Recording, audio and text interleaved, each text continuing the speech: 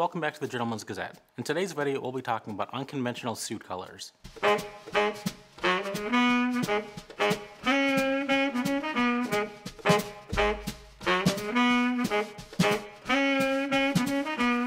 Now you may be wondering what exactly I'm talking about when I say the word unconventional. Now we typically see a certain array of colors worn by most men, whether it's a professional or a casual setting. Now this would include shades of blue, gray, or brown. Also black, but we've also got some separate thoughts on black, which you can find in a video here. Then there are some color options that are much more whimsical, especially in comparison to their more classic counterparts. Now despite that these colors might be considered unconventional, in the right time or place they can be accepted. So what exactly are unconventional suit colors? Well, let's look at the word unconventional. Now the definition of unconventional is not based on or conforming to what is generally done or believed. Now over history we have seen men time and time again tend to gravitate towards neutral and dark tones for suits, but there is an array of color options which some might also like to wear.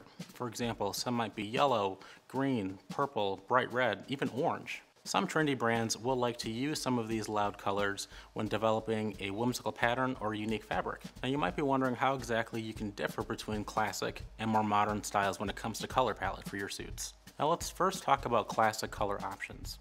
Think blues, grays, browns. These tend to stand well over the test of time. These colors work well with a variety of skin tones and for a variety of different occasions for men. Now leaning on the more modern style of color options, instead of a navy suit, perhaps somebody is wearing a bright blue colored suit. And instead of a black, maybe they're choosing something more punchy like a red or an orange color. These styles probably will not last long during the test of time, but because they're popular, they're often quickly adopted by fashion enthusiasts. Now although we are talking about two different sides of the spectrum in terms of classic and modern style, there are some ways you can marry both of these styles together properly. First, wearing a dark colored suit and then also trying to infuse that option with brighter colors in your accessories, for example, for a more modern approach. And also you could try wearing a more bright colored and modern suit, but toning it down a little bit with some darker elements, maybe with your shoes or the tie option you choose. So let's say, for example, you're just starting out with suiting.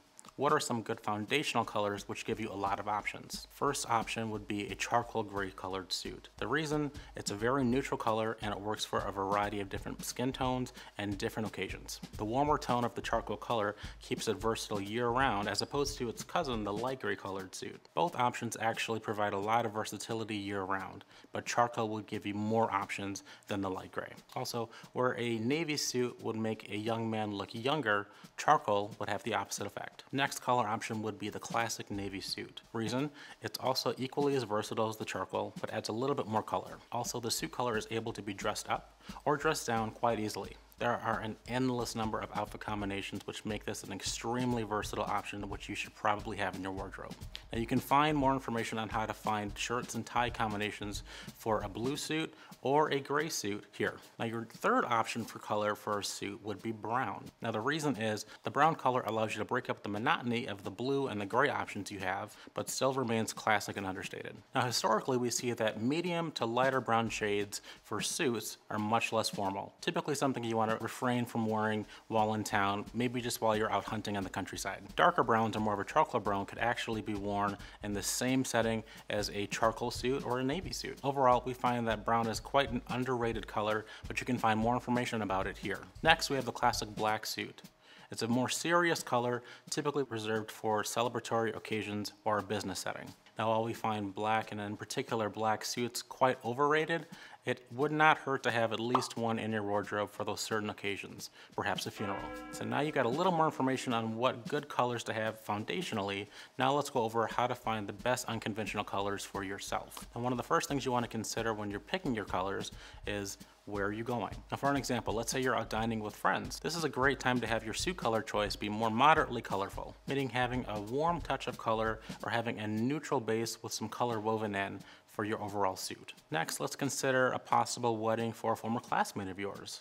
Now some wedding parties command a very strict dress code for their attendance. Now if this is not the rule for the wedding you are attending, consider wearing something more traditional leaning for your outfit choice. Meaning instead of wearing a traditional navy, you could try a more bright blue, or instead of a charcoal, Try wearing a light gray. Next example, let's consider you're getting ready for a job interview. Now, depending on the type of job you're interviewing for, it might be helpful for you to try to incorporate some of the company colors into your outfit. Now, be careful not to go completely overboard with this concept. Now, the key here is to make sure that the interviewer takes note that you are aware of the company in which you are applying for. Also, you don't want to have your interviewer assume that you're trying too hard or that you're maybe trying to get your job simply off of your color choices and not your merit. We want them to pay attention to what you are saying, not on what your clothes are saying. You also want to pay attention to seasonality when you're selecting your different colors and the fabric weight. Now, if you're anything like me and you get warm quite easily, in the warmer months you probably are going to prefer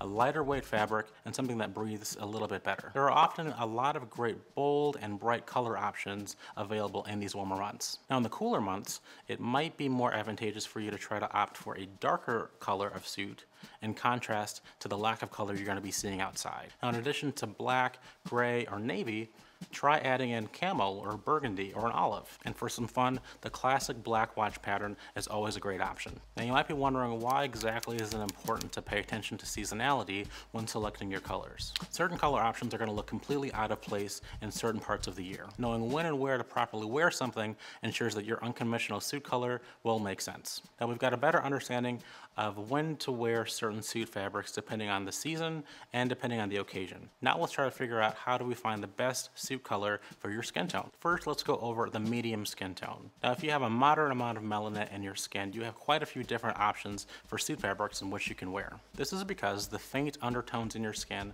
easily complement a variety of different colors. Try wearing different suit colors like cream, eggshell, different shades of brown, or even a bright red.